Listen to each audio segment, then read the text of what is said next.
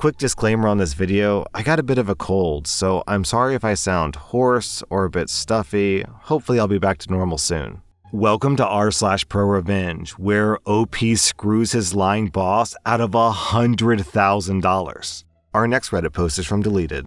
This happened in the early 2000s when I joined a startup. We agreed on a salary and no paid overtime, and an evaluation in 3 months, and then more evaluations annually. Standard stuff, mostly. It was a very mediocre salary for the work, but I really liked the work itself, which was extremely interesting and challenging. For me, even if the finances were so-so, I felt that I'd learned a lot of skills which would be useful in the future. After 3 years and having 10 decent clients and a bunch of clients trailing and money rolling in, the talk turned to back pay and paid overtime plus compensation for past overtime. At that point, I had accrued $50,000 in overtime, which is a lot. Legally, it wasn't allowed to be back pay, so there was talk of a discretionary bonus instead. Now, at this point, everyone's okay with this, myself included. And this was discussed in writing, via company emails too, so I felt secure that there was no bad will at play. I felt the company should be able to afford the payment. Also, I'd happily settle for getting company equity at a discount if cash flow was an issue. The discussions about back pay and possible equity had started to drag on, and I was getting irked by this. In the end, they offered me company equity, which wasn't even close to the value of the overtime that I worked. Their offer was an FU to stiff me out of money, and I did not want to take that laying down. To say that I was furious was an understatement. Anyway, the day that my boss made that offer, I handed in my resignation. This sent the chief technology officer into panic mode because the CEO had refused an updated contract and I was still on a 1-month notice period. Plus, I had a lot of untaken paid leave. Basically, it meant that I was walking out right then and there. So off I went that very same day, to the shock and surprise of everyone, I guess. The next day, I sent an official registered letter requesting my overtime and back pay and received a negative response, which I followed up with another detailed demand. This was also rejected because the bonus was discretionary and there was no overtime.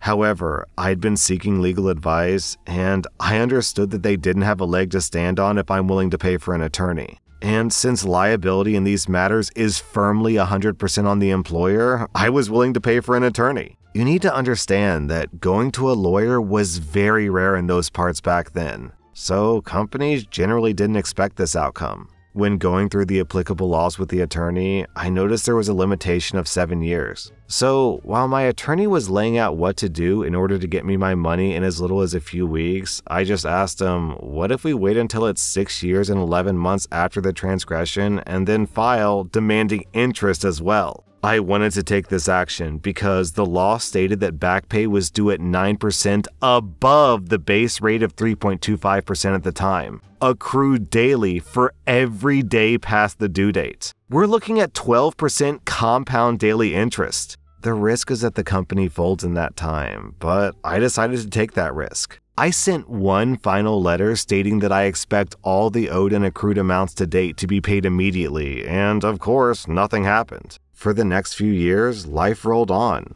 The company did grow and become a known player in the area. When the time came, I found an attorney and started the case. We had copies of all the communications, copies of the registered letters, and responses. At this point, including interest, my back pay that I was demanding was $112,000. What I didn't know is that in addition to this, there are also fixed penalties for each instruction to perform uncompensated overtime. The total demand was something like $135,000. To say that the CEO lost his mind would be an understatement. I got a very verbally abusive phone call, which I dutifully recorded. And I added that to the filing too. The CEO fought it, or tried to, but when the judge heard the phone call, he immediately took a dim view of the CEO. Reading through all the communication just put more nails in the defense's coffin. The judge ruled in my favor and instructed the company to pay immediately and without delay. And he also ordered the company to pay all of my legal costs.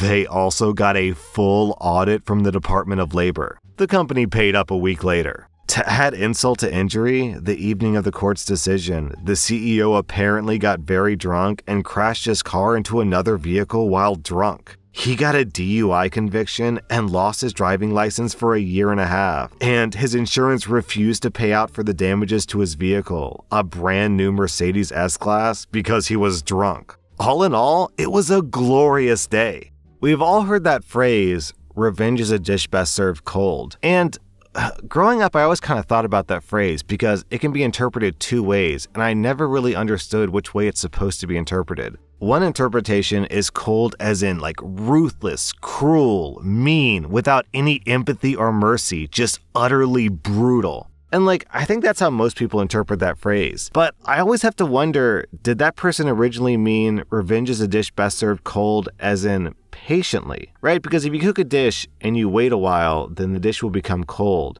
So is the person who came up with that trying to say that you have to create your revenge and be patient and wait for the time to strike and then deliver your revenge, which by then will be cold? And yeah, that's probably not the intended meaning of the phrase, but OP definitely captured that meaning in this story. Waiting 7 years to get his revenge, which will more than double the payout, is genius. Our next Reddit post is from For the Win. Our office had a rotation of 8 receptionists, 2 of which were full-time and the rest of us worked part-time shifts. We had varied hours, but were open 7 days a week, ranging from the standard 9 to 5 to 9 to 9 certain days of the week. Depending on the day, we had up to 2 people working at reception. It was a medical office, so if we were given any type of paperwork, it needed to be scanned into our system the same day for insurance purposes. Now, my slacking coworker, Marilyn, all but refused to scan anything in and waited for whoever was relieving her to pass off the paperwork to them.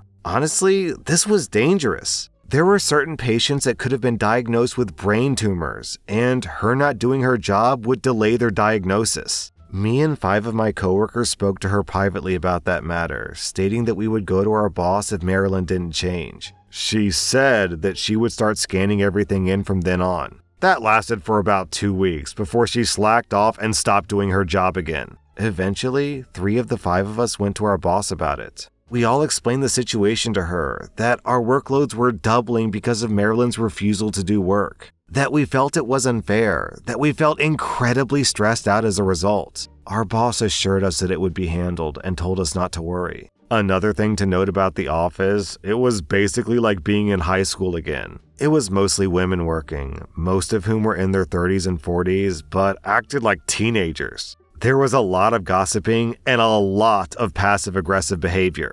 Like, if someone wanted to order lunch, they would purposefully not tell one person or a group of people because she was mad at that person that day. It was just weird and childish, and I was lucky not to get caught in the crossfire, until the day that I told my boss. You see, we left our boss's door open as we were explaining the situation. Unfortunately, that meant that the billing department, which consisted of 3 people who were all busybodies, could hear everything because they were right next door. One of them was quick to call up Marilyn and let her know what we had done. Marilyn was called into our boss's office later that day, and when she returned, she looked livid. She immediately went to the administrative staff and told them all what happened, claiming that the part-timers had some kind of personal vendetta against her for no reason, and how she was a victim in all of this. She then made it her personal mission to try to make our work lives miserable, which included encouraging the rest of the staff to not speak with us. That didn't work for the most part, but there was definitely a lot of coldness from a few people on the administrative staff. Taking 30-minute bathroom breaks when she worked with one of us and just disappearing altogether if a rush of people walked in. She refused to physically speak to us. Instead, she would send us an email if she had a request. "Can you please stop swallowing your water so loudly?" while we were sitting right next to each other, making sure that we never got invited to lunch orders, happy hours, dinner parties, etc. Taking any mementos that we had posted on the walls and replacing them with pictures of her kids. Constantly printing and doing things for her personal life, but if she caught one of us doing the same thing, she would immediately tell the administrative staff. If anything, this brought the 5 of us closer together. We wouldn't have gone to the work happy hour anyway, since we were all hanging out together elsewhere. We all had our frustrating Maryland stories, but we had also worked part-time and in varying degrees of finishing schooling, so it didn't really matter what she pulled. We were all careful to document what we could as well. Any particularly nasty emails were forwarded to our personal accounts, and we had a running log of breaks that she took, etc. However, Maryland somehow convinced the administrative staff to shorten all of our hours. I went from 20 hours a week to 10. The two other people who had gone to the boss were in similar boats, while the ones who had been frustrated with Maryland but unable to make the meeting suddenly had their workloads doubled. We were all angry at this point because no one wanted the hours they were receiving. On top of that, the yearly raise I was supposed to receive hadn't been implemented due to my poor work performance, which again is BS. Once again, we went to our boss, this time all 5 of us. Instead of listening to us, looking at all of our evidence that we had against Maryland, and letting us explain how toxic of a work environment it had become, she completely blew us off and told us that either we do our work or find somewhere else to be employed. Later on that week, I overheard the boss talking to a girl in the billing department about how Maryland was going to come over to the boss's house that weekend and cut her hair for free. The 180 in my boss's attitude suddenly made sense. Following the meeting with my boss, my coworkers and I had a little gathering. I had been planning on quitting the job soon anyway because I was starting graduate school. Of my 4 other coworkers, 2 were going back to nursing school. One had found a full-time job elsewhere, and the other was just sick of all the BS. We all played it cool for about a week, and then, one by one, handed in our letters of resignation. We all said that we were quitting on the exact same date. Also, another receptionist decided she was going back to school, so she quit as well. From 8 receptionists, our office was now down to 2. Only 2 receptionists had the ability to work past 5 p.m., and they both quit. So, no more late night appointments. I was the only receptionist who worked on Sundays, so I guess they can't be open 7 days a week anymore. Our boss practically begged 3 of us to change our minds, or at least change the date of our resignation so she could have more time to find replacements. No dice. By my estimate, by the time they manage to find and train all the people they need, they will have lost at least $50,000. Instead of having a party on the day that we quit, as expected, the entire administration staff was too busy trying to find 6 receptionists they could train and employ. We didn't mind though. We had our own celebration at a restaurant and made sure to invite the staff members that we actually liked. This all happened about 6 months ago. Last I heard, the administration quickly realized just how lazy Maryland was and decreased her pay and hours as a result. The newer receptionist can barely last a month before quitting due to how bad the work environment is. And they still haven't found anyone to work weekends or late nights. And remember how I mentioned that Marilyn would frequently do her personal work at her desk? Well, one day when I was working with her, she was filling out forms to get her kids free lunches at school. Also, it turns out that she lied on those forms, stating that her husband was the only one in the family that worked to ensure that they were under the amount of money needed to be eligible for the program. It just so happens that the vice principal of her school received a call from someone to let them know that Marilyn was lying about being unemployed and had no qualms giving out Marilyn's work address and hours. I know for a fact that her kids were kicked off this list, given that the vice principal called me back and confirmed it. Man, it just blows my mind how stupid business owners are when it comes to finances. Okay, so they lost $50,000 from missed appointments.